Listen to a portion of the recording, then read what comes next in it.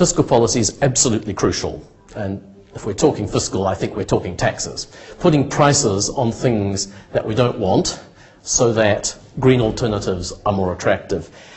Frankly, a market economy survives on prices. Prices convey vital information.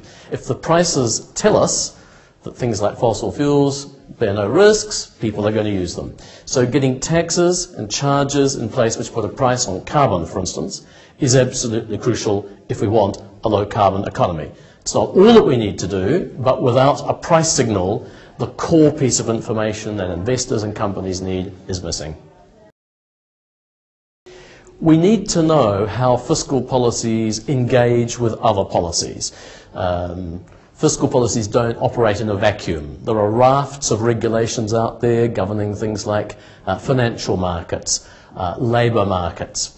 We need to know what the consequences of introducing those policies are, because there are going to be winners and losers. Governments have to design good policies to cope with that. Governments also have to make sure that other regulations don't stop the effectiveness of those price signals biting.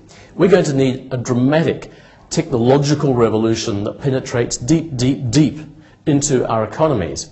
And if we've got regulations which effectively protect incumbent technologies, then a price signal on carbon won't necessarily have the effects that we're looking for. So we need to look at the consequences for the rest of the economy, and that comes down to the flanking policies. How do we align other policies to match the effects we're seeking from the fiscal policies?